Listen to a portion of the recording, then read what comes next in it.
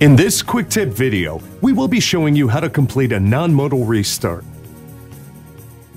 Before we get started, let's define a non-modal restart.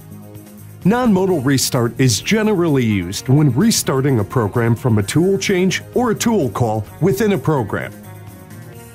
This type of restart will not activate any modal codes that come before the search line that will be run. We do have the option of using a modal restart that will research and activate any modal codes that come before the search line in the program. A separate video will define the modal restart function and its use.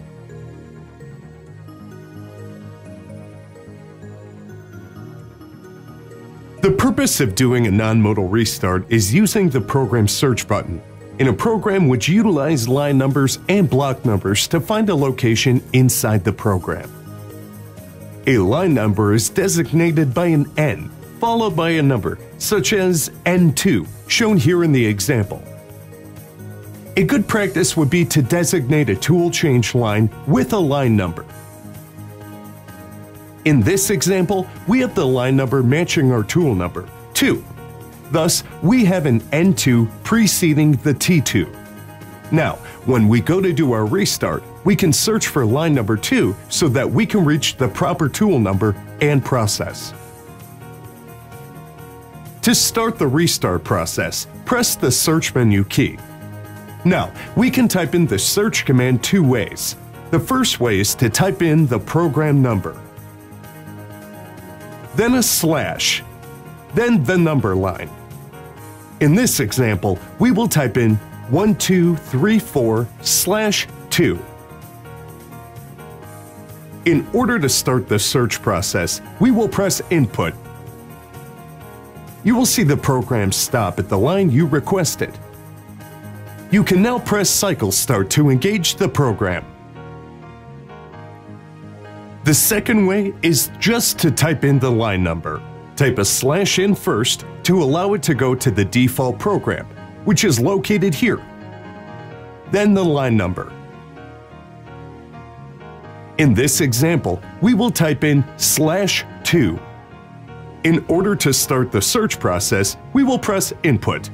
You will see the program stop at the line you requested.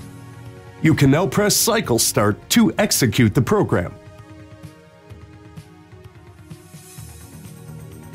The second option of doing a non-modal restart is using the Edit menu key button.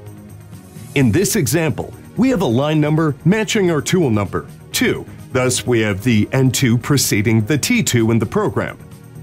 Now, when we go to do a restart, we can search for line number 2 or the tool number 2 also. First, we press the Edit menu key and monitor. Next, we move the cursor down to the line we want to start at.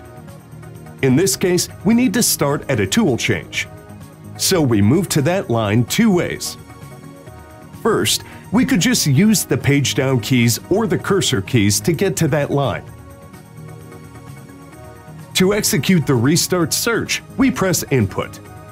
Search completed appears at the bottom of the screen. Press Close to remove the edit screen. We can also use the string search to quickly find the tool change line also. First, we press the string search menu key in the edit mode and monitor. Then, we type in the tool we want to start at. In this case, we type in T2. To execute the tool search, we press Input. Once we are at the T2, press string search menu key again to exit the string search mode. To execute the restart search, press Input. Search completed appears at the bottom of the screen. Press Close to remove the edit screen. Either way, we are now at the line we wish to start from. You should see it here in the program window. From here, you just press Cycle Start to execute the program from the start point you needed.